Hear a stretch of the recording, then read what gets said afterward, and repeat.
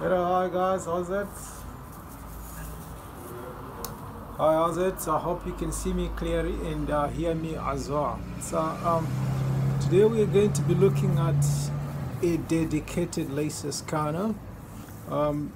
Usually you'd have this kind of built onto the printer itself is one thing, but those are all different components that work in a different way, but obviously they've been brought together to serve one common purpose. A scanner as a separate entity standing on its own, this is what we're going to be looking at today. We're mainly going to definitely be looking at two things: how it works and how it connects to the printer. And yeah, just let's confine ourselves to those two for now.